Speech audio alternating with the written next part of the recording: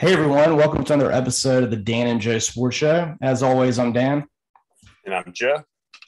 And tonight we are joined by a special guest, Cole Cubelic of ESPN and of Jox's McElroy and Cubelic. And Cole, really appreciate having you on the show tonight. Hey, absolutely, guys. Glad to be with you. I appreciate you having me. And Cole, I saw you at the Senior Bowl when I was working it as part of the committee for the other weekend. I was really excited to get you on. And the first thing I kind of wanted to ask you about, everything going on with Bryan Harsin, you experienced a coaching change while you were at Auburn. You started off, Terry Bowden was your coach initially, and then midway through, you had Tommy Tuberville become your head coach. What was that like, and what would be your advice to the players that are on Auburn's team right now about how to deal with that situation? Yeah, our situation was pretty strange. I mean, we went to our team movie on Friday afternoon in Opelika, and then we would drive over to LaGrange after that to spend the night.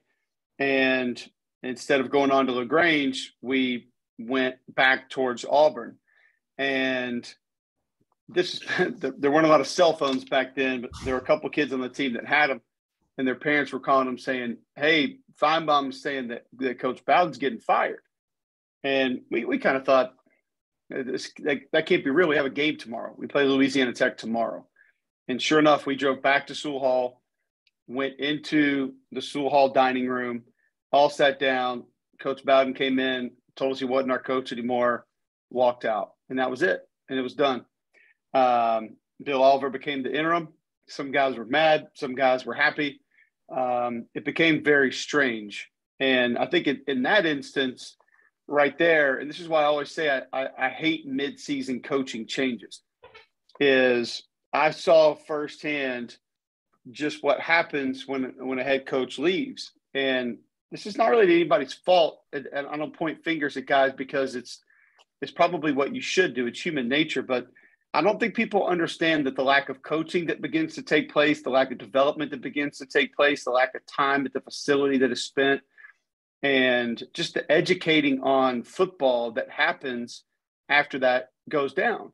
There were some coaches that were checked out. There were some that weren't. Jimbo Fisher was on that staff. He wasn't checked out. I mean, he coached us up pretty good.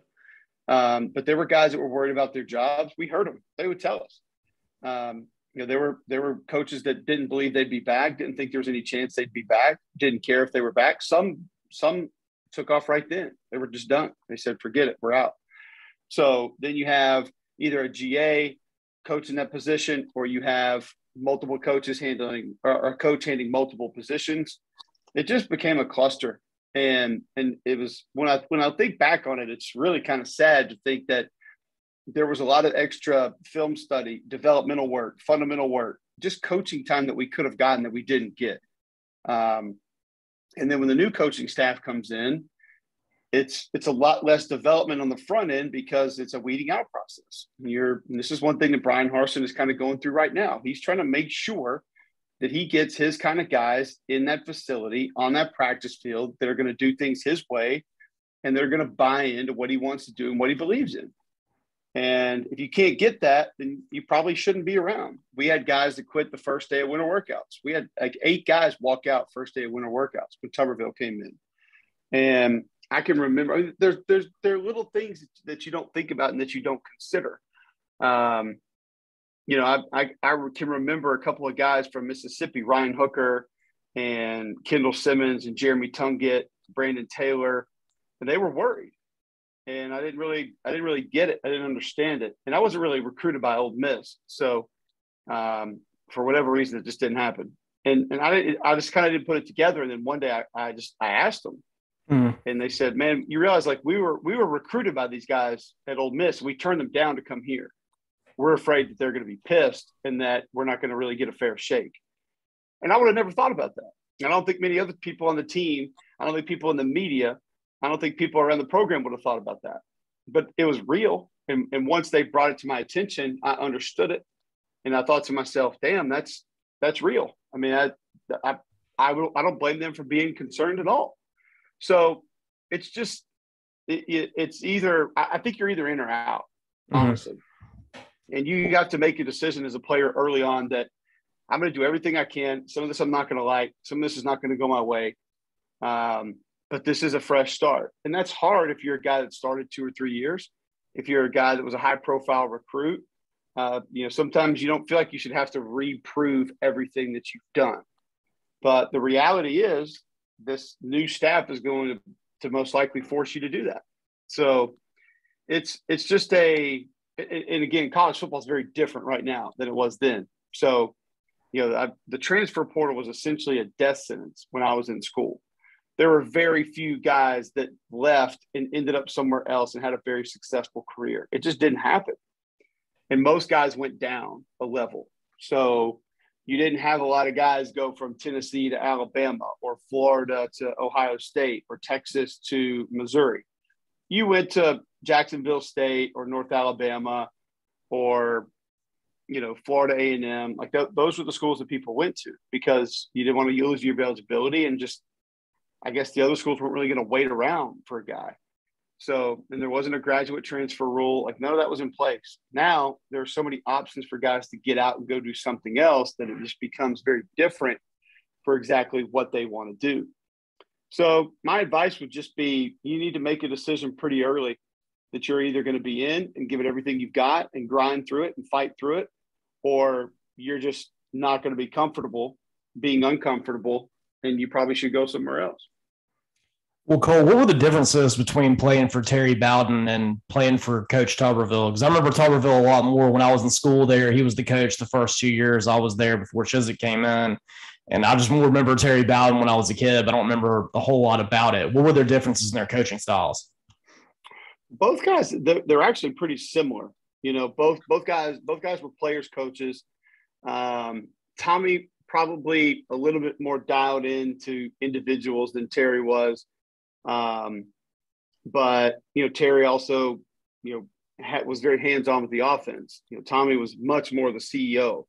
I can remember Tommy would allow media to come to practice, and he would take his golf cart around and he'd go spend a period or two over there talking to the media.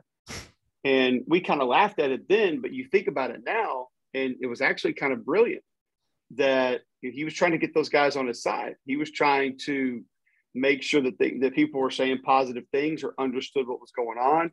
Or if there was a guy that was banged up, he could kind of off the record let people know, like, hey, you don't need to write about that guy, dropping passes or not making tackles. He's been battling through this injury. We just don't want it out there. He could control a lot of narratives by doing that.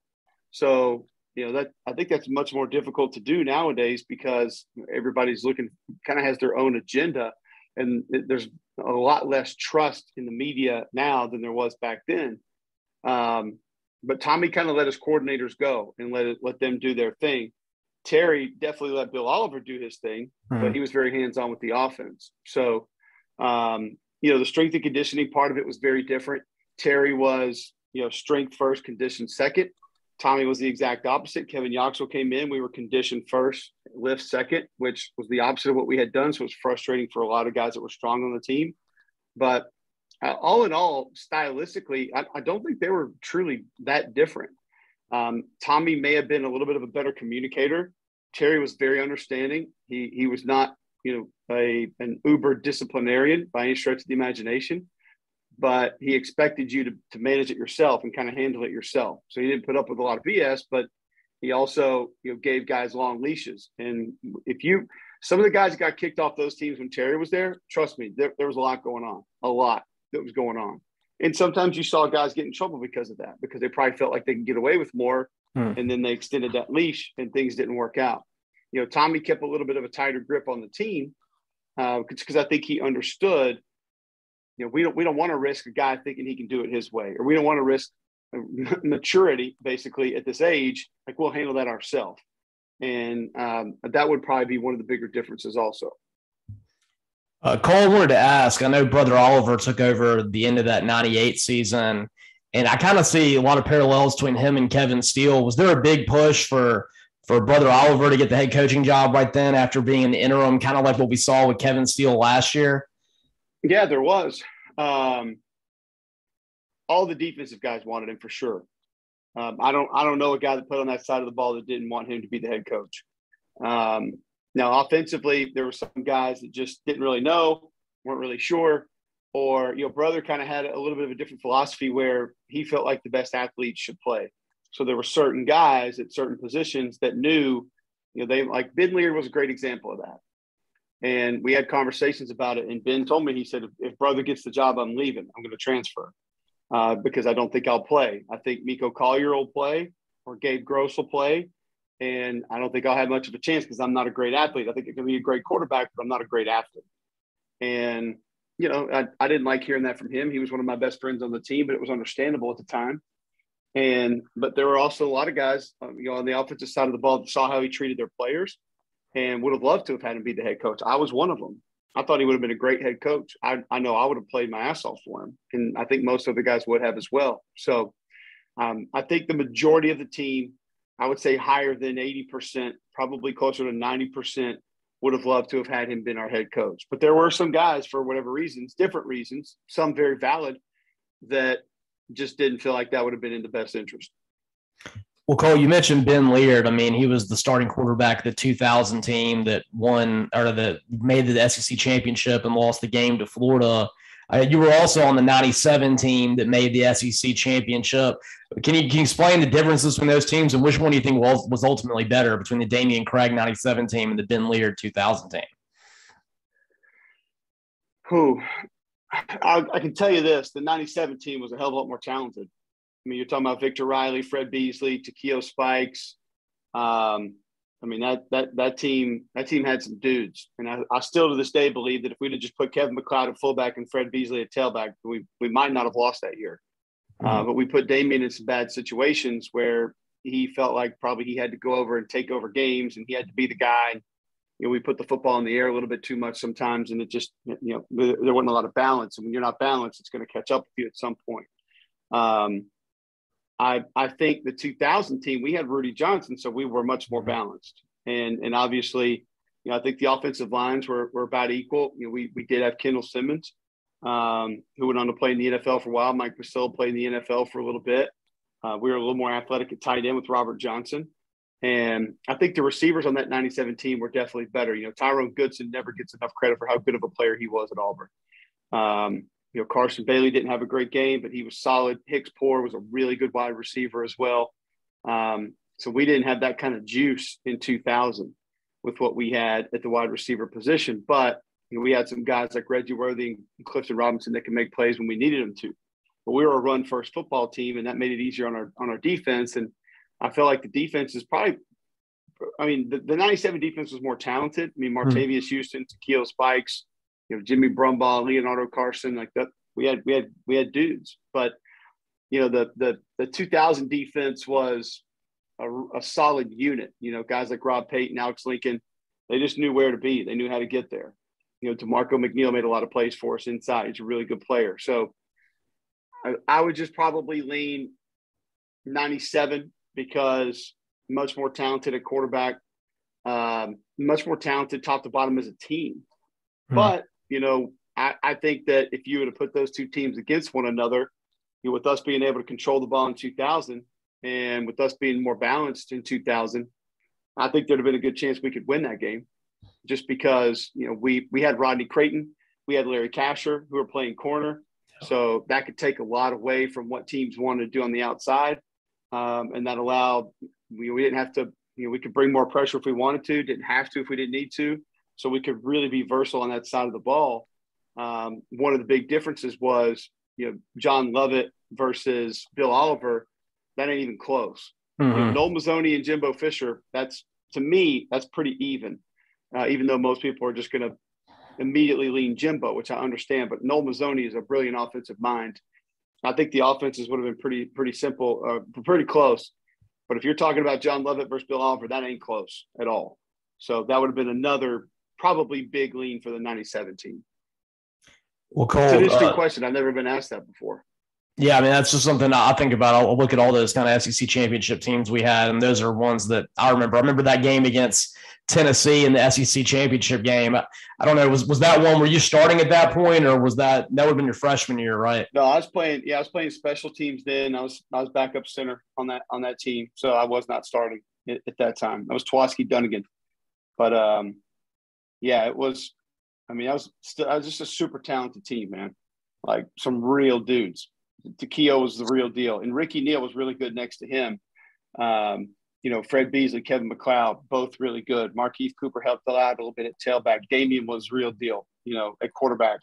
You'd love to see a guy like Damian be able to play in today's offense just to see what he could be able to do. So it would have been fun. It would have been interesting to see those two go toe to toe. Yeah, definitely. I would especially love to see Damian do that. I'm from Mobile, so I'm always been a big Damian Craig fan. Yeah, no, Damian's – he's the best. Again, kind of like Tyrone Goodson, more people obviously know Damian and know about him, but I still don't think he gets enough credit for how good of a football player he was in college. Like, people just don't realize what a playmaker he was, because people go back and look at the numbers and they're not what Pat Mahomes or Baker Mayfield or, these guys are putting up these days. They're not close to that, but it's just the game was still so much different then that you weren't going to have the opportunities. And so, again, put him in some of today's offenses, Damian would be putting up those kind of numbers, no doubt. Well, Cole, speaking about different, you played twice and beat LSU in Baton Rouge. How happy are you now that you have to stop talking about you were on the last team to beat LSU in Death Valley for 20 plus years? Yeah, that thing was getting kind of old, to be honest with you. Some people thought that we were wearing that as some badge of honor, but I don't think there was any real part of that. I guess it was kind of cool to be remembered somewhat every time it rolled around every 2 years, but then you started thinking about it and you're like, no, this is embarrassing. We don't want to be remembered for this. Yes, we won the game, smoked them in 99. 97 was actually an amazing game. Yeah. But you don't want to be remembered for your alma mater not winning in a certain place for 20 years. Like, that's not a positive thing. So I'm glad that's over. I'm glad we can kind of move on from it. Two really special games for totally different reasons. 97 was overtime. 97 was Damian Craig, and it was Rondell Mealy and Cecil Collins. Kevin Falk was hurt in that game, and those two guys just went absolutely nuts. I've never heard a PA announcer stretch out individual player names as long as he did those two guys, especially Rondell Mealy, when he would bust a long run. And we got it to overtime, and thankfully Damian drove us down, and we were able to find a way to win one of the loudest stadiums I've ever heard. But then, that was a game in 99 where we didn't really know what we were going to be. We didn't know what to expect. We didn't really know how to operate. Clifton Robinson was playing tailback for us some. We just didn't have certain guys that we really needed. And, we go down there to Baton Rouge and just kick their ass. And it gave us a lot of confidence. It gave us a lot of belief in the system. I think Ben developed a lot of belief with Ronnie Daniels that day. And we realized that we could have a little something to the passing game. And defensively, we had some guys prove themselves. So it was something that we really needed. We had to have. And we didn't end up going to a bowl game that year, but we were pretty close. And I don't think we would have even been in position if we didn't win that game the way that we did early in the season. I want to transition and ask you about the Bryan Harsin situation.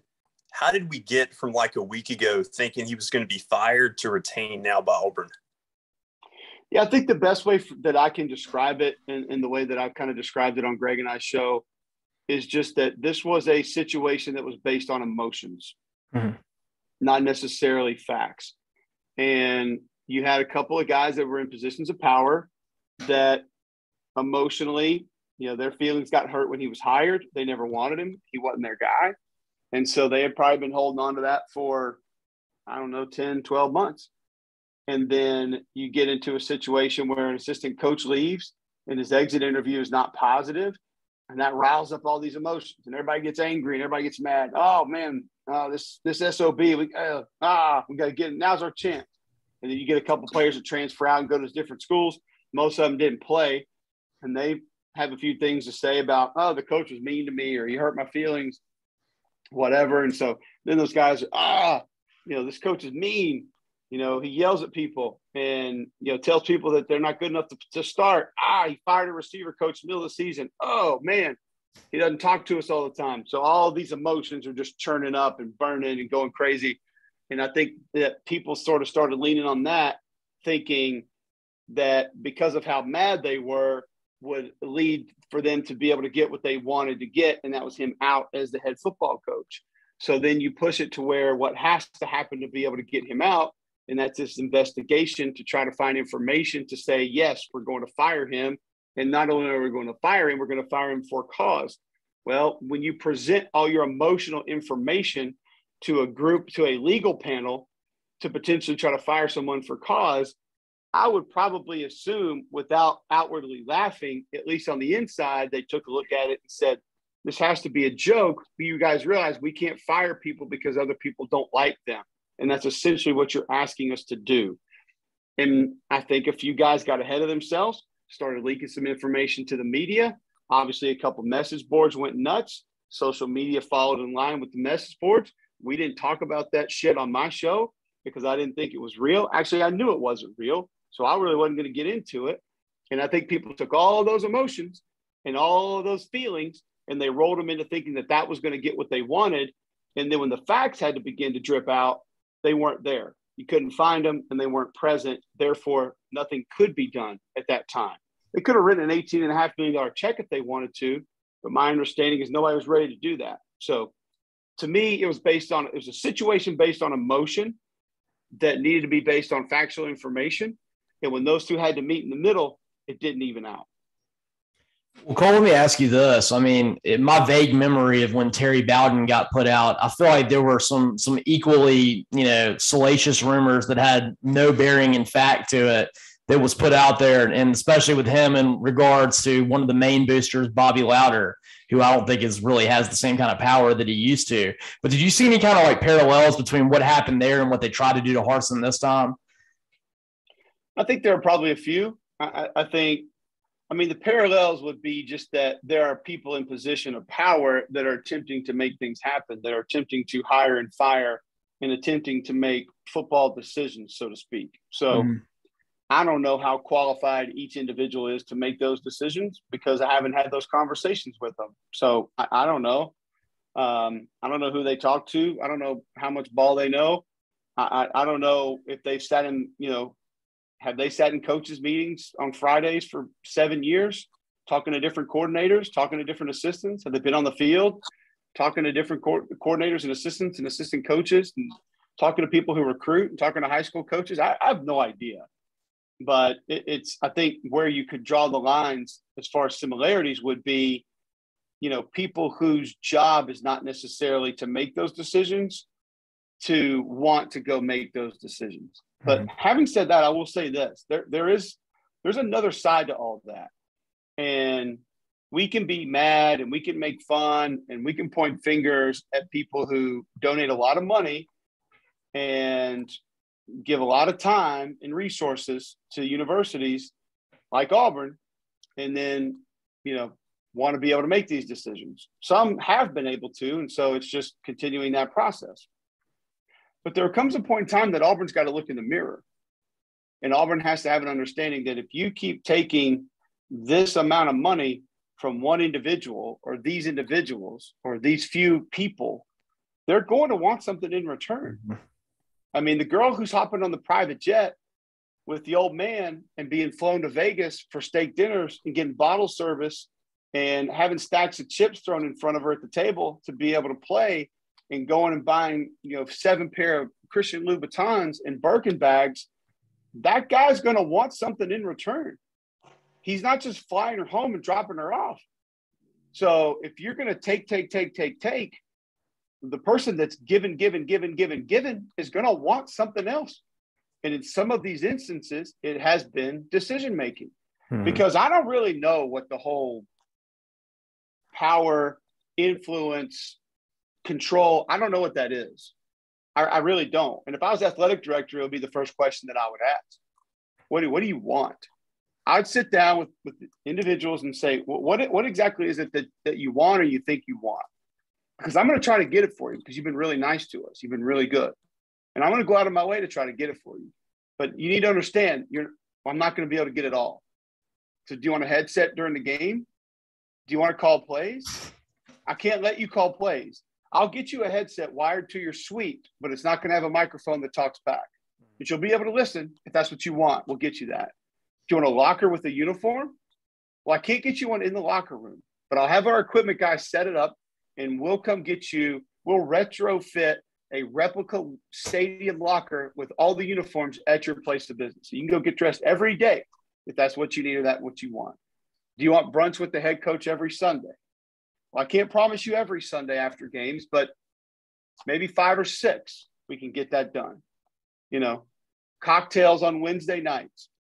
I don't know if I can get the coordinators in for that every Wednesday night, but how about 7 or 8 Wednesday nights? We try to make that happen. But I don't know what they want. And, you know, by having this control and by having the decision-making power,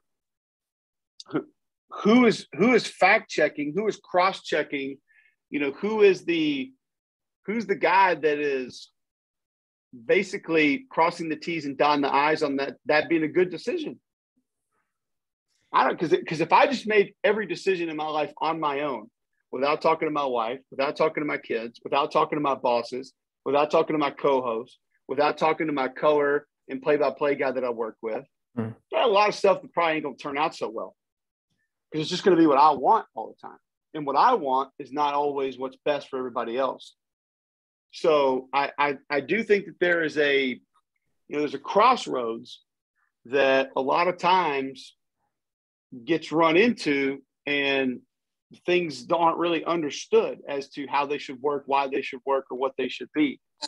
But it's easy to just point the fingers at booster A or booster B. And I've done it plenty of times myself. There's plenty of times when I said, sit the F down and shut up and just back away. Mm-hmm. But their reality will tell you, if you just look at the whole picture, that if you're going to take everything from those guys for that amount of time, you also need to have an understanding they're going to want something in return. Mm-hmm. That's just the real world. Cole, let me ask you this. You mentioned emotion, that, you know, all this got brought about by emotion. If you want to look at this from an emotionalist standpoint, 99, your first year with Tuberville, we went 5-6. We beat LSU, beat Georgia, beat them both handily, but it was still a losing season. And I was at that 99 Iron Bowl. That was one that Auburn could have won and had a lead for a long time in, with obviously Alabama being a better game. How was that season that much different than what we just had with Harsin? And now they want to fire him. Meanwhile, Tuberville went on to be probably the most consistent Auburn coach in my lifetime after they just let him build his team. I would almost say that this past year was better, because yes, we beat Georgia handily. We beat LSU, but I mean, Jerry Gennardo got fired that year. Mm-hmm. So that wasn't a great LSU team. The Georgia team was pretty good, you know, but we struggled with some other teams that year that we probably shouldn't have. I think you know, it's interesting that you sort of point those two out, because I do think they're similar in a lot of ways. You know, we fought and scratched and clawed. You know, it took some things happening for us to figure things out. You know, we went to Arkansas, and it was a cold, rainy day, and it was coming off a bye, and we started Don Timmons at tailback. Don Timmons was about a 181-pound walk-on, and for whatever reason, Eddie Grant and Hugh Null and those guys thought that was a good idea, and it did not go well. And Joe Double Duty Davenport dunked on us about 8 times in that game. He just ran tight end seam right up the gut, and we couldn't stop him. And so the game's a little out of hand, and late in the game, they put Heath Evans in at tailback. And the deal with Heath was always that he was too slow. And I remember they put him at 3 technique earlier in the year, which is defensive tackle.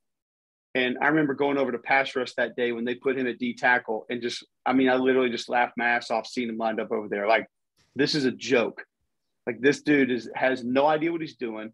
He's not built like a defensive tackle. Even if he weighs 255, whatever, he's not. This is not going to work. And it didn't. It was bad for him. Bad day of practice for him. But then Anthony tried to linebacker and just all kind of stuff.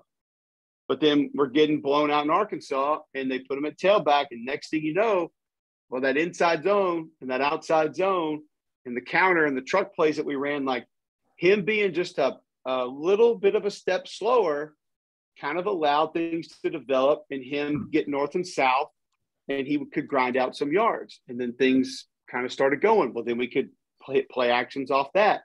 And Ben and Ronnie Daniels and a couple of guys had some good chemistry. So we had a pretty good offensive line that year. We just didn't have much at running back until we found Heath later in the year.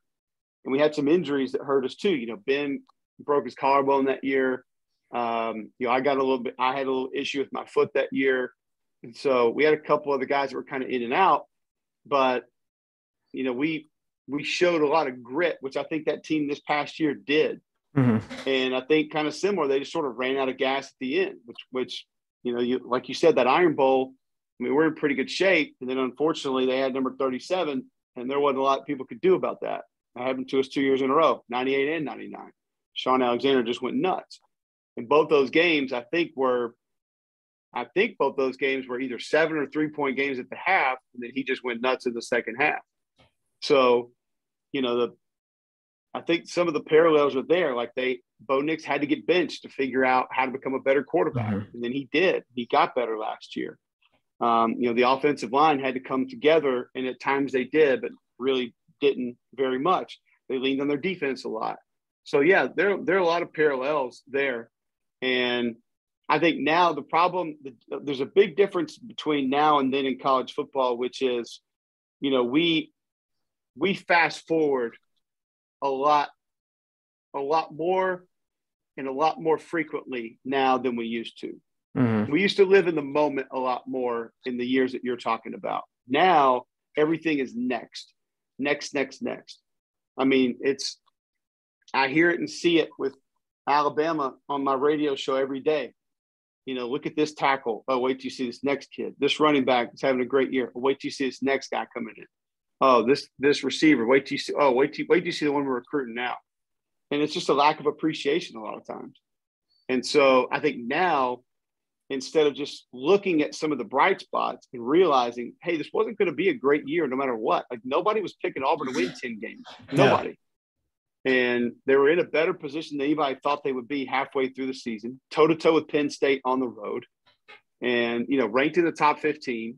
And then obviously you lose 5 straight. Nobody wants that. It's not great. It's not good. And you look at the way you lost the Mississippi State game, the way you lost the Houston game, obviously a heartbreaker against Alabama. That makes it sting a little bit more. But if you just weigh the accomplishments, one versus the other, I might actually lean this past year's team because Ole Miss was really good. Mm-hmm. They played with some other teams that were, I think they played competitively with some teams that were pretty good. So there are similarities, but I just think the biggest difference is back then people knew it was a rebuild, and mm-hmm. people weren't willing to hit the reset button on coaches as quickly as they are now. And now a lot of people are unsatisfied with last year, and they immediately roll that into this year. And so they're already unsatisfied with this year because of what happened last year. Whereas 10, 15, 20 years ago, you may have been unsatisfied with this year, but you wiped the slate clean and you got excited about the next year. And that just doesn't seem to happen as much anymore as it used to. Cole, I wanted to ask you, but before we let you go, I've noticed the last few years, and this is not just a Harsin problem, this happened with Gus too.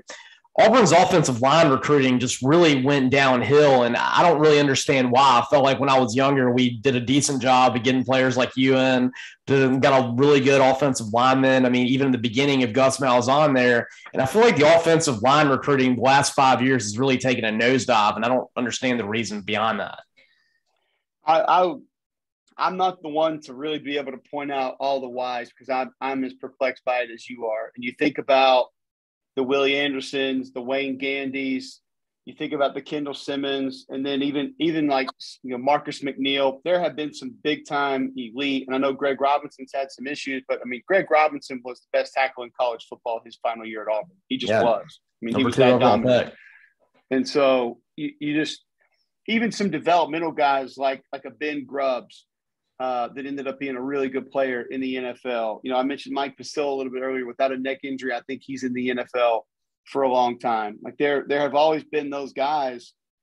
And even I think players who, similar to myself that didn't go on to have long, successful NFL careers, but were good college players. Like you think about like Ryan Pugh was a guy that kind of comes to mind. Like he was a good college football player for a long time, did a lot of good things. There have always been those kind of players at Auburn as well on the offensive line, and there haven't even been those kind of guys in the last few years. So it's perplexing. It is frustrating, and I can't even begin to put any sort of a reason on it, to be perfectly honest. It's just it's a lack of talent, number one, but that doesn't always have to be what determines if that group's going to be good, because you can be a less talented player and be a good offensive lineman, and especially a good offensive line. I mean, go look at Baylor this year, go look at Michigan State this year, go look at Arkansas this year, go look at Air Force this year, none of Oregon State this year. None of those guys have a player that's going to be drafted in the first 2 rounds, maybe not the first 3 rounds. And they all had really good offensive lines this year.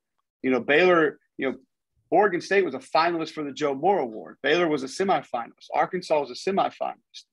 Air Force was a finalist. Those teams weren't littered with NFL talent. So it's not just saying, okay, who are the 5-star offensive linemen? Let's make sure we get them. It's also, okay, let's go get those developmental guys and bring them in and help them have great, college careers. Hugh Nall helped Jeremy Engel become a great college offensive lineman. He was a center on the undefeated team, played D tackle for 3 years. And then he moves over and has a pretty good career. Hart McGarry was a guy that was physically limited, but he had a good college career and he was a good college offensive lineman. He played a lot of games. So those kind of guys haven't even been around the last few years. So I don't know where to start as far as just it's not recruiting the right guys and not giving them enough development. And, some of that, the previous scheme, it's a little bit understandable because it's kind of how they operate, but it's got to change now, because if they're going to run what Bryan Harsin wants to run, that's a position that cannot be sacrificed. You could get away with it a little bit with what Gus had wanted to do at times. You cannot get away with it with this system and this scheme. Yeah, that's a great point when you brought up like Ryan Pugh and Lee Ziemba while I was there. I mean, they were not guys that got drafted in the first round, but a lot of great coaches. The 2010 team had one guy that played an NFL snap on the offensive line. It's Brandon Mosley. That's it. Yeah. None of those other guys played in the NFL. And that's not saying they weren't good players, because they were. But they got the job done, And listen, the greatest college football player I've ever seen. That helps a lot. I get it. There's not an NFL reception or rush attempt from that team other than Cam Newton. So it tells you how good he was and how special he was. But still, that offensive line got the job done on a regular basis to be able to help him do what he needed to do. So it's very perplexing. And it's something that if Bryan Harsin is going to be successful, it's going to have to change. That's right. Well, Cole, thank you so much for having you on, and we look forward to having you on another time. Absolutely, guys. I appreciate you having me. Good conversation. Thank you very much. All right, thank you. And that'll be the end of our show. And as always, I'm Dan. I'm Joe.